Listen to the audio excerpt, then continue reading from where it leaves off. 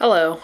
Today we're going to be doing something a little bit different. Usually I have an actual bookshelf that I usually pull a book off to talk about. But today I wanted to go and visit my other bookshelf that's not really a bookshelf. So join me as we take a trip to my bathroom. Some of you might know, enjoy reading while I'm in the bathroom. And I've left this bookshelf, intentionally left it with the books that were on it when I first came up with this idea. So this is not staged. These are the actual books in my bathroom. Although I did kind of straighten them up a little bit and kind of put them on a shelf and make them halfway appealing.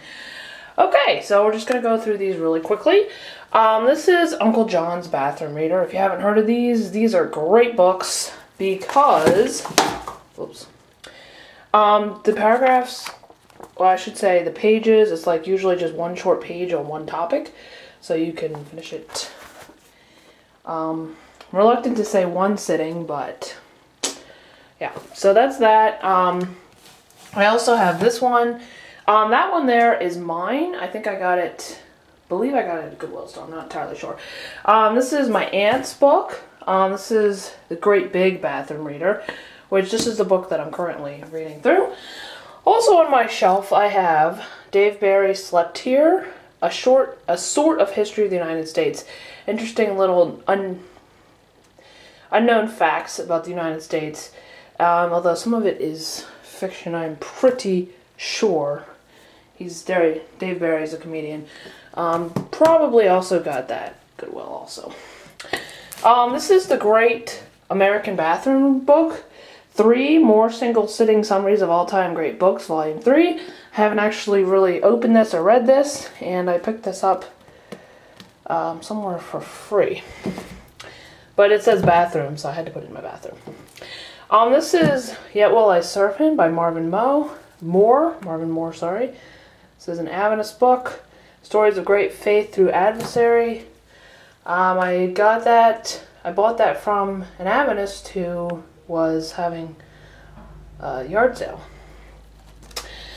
This is a Choose Your Own Adventure book, purchased at Goodwill.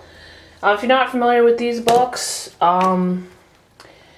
basically you start at page 1, and then it usually tells you to turn to, say for instance, page 31, and then eventually you come to a page that has a decision on it. If you wait near the park entrance, for example, turn to page 94. If you wait near where you saw the woman, turn to page 44. So you have a little choice as to what goes on in the story. This I bought at a flea market. Bride of the Far Side by Gary Larson. I love Far Side. Big fan. If you're not familiar with Far Side, it's cartoons, a little different.